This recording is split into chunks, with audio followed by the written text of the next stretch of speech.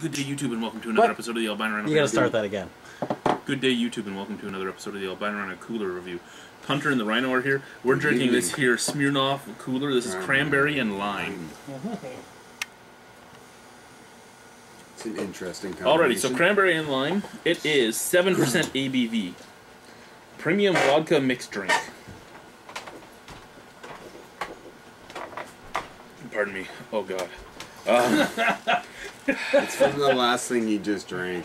So this is the Smirnoff Company in Toronto, Ontario, is what it says back here, which just means that I don't know if that's telling us that it's made here or that Diageo is bringing it in, because Diageo is the Smirnoff Company. They're probably bringing it in. Ingredients. I think Smirnoff is a Canadian company, though, is it not? No. No. I challenge you. No. Carbonated water. Does that say what it... Okay, vodka.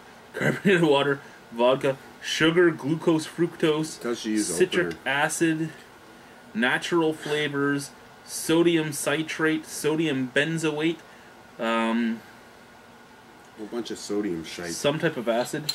Lots of acids. What? This last line. Prussic acid, potassium sulfite in color. Alrighty. Well, lots of chemicals. Let's drink it. Now, what I don't get, it says you have to use an opener.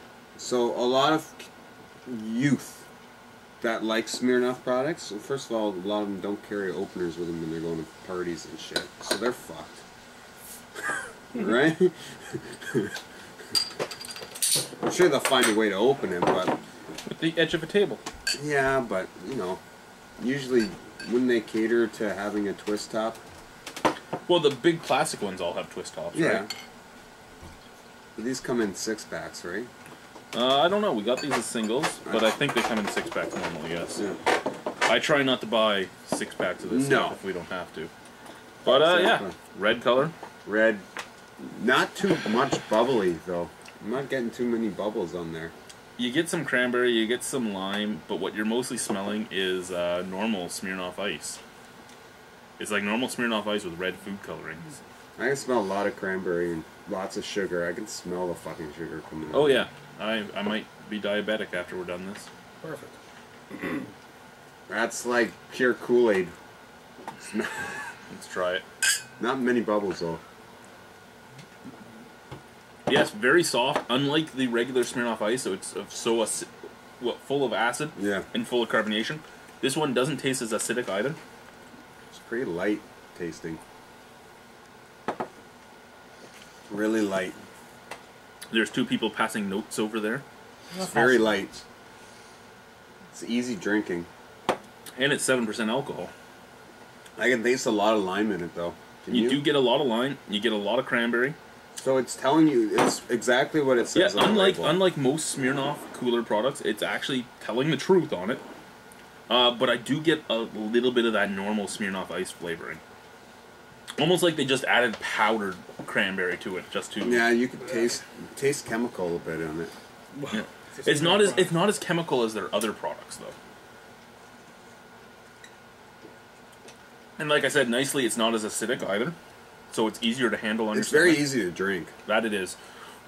Throw a couple ice cubes in there, and like you could even use that in a punch. You know what I mean? It'd be great in a punch. So your two ratings: your rating and your 18-year-old girl rating. As a 30-year-old man, and I don't drink too many coolers, but I don't know. Taste-wise, I would use that in a punch. I'd give it a 7.5. 18-year-old girl? Well, first of all, I wouldn't be carrying an opener with me, so I'd be fucked. She'd probably like it as a taste. I'd give it a 6.5 as an 18-year-old girl. Alrighty. As a 30-year-old man, I'm going to give this a 7. I would possibly buy it again if I was looking for a cooler. It's not the worst cooler out there. As an 18-year-old girl, I'd probably give it an 8.5. This would be a panty remover, in my opinion. But yeah, thank you, YouTube. Smirnoff Cranberry Lime. Bye-bye.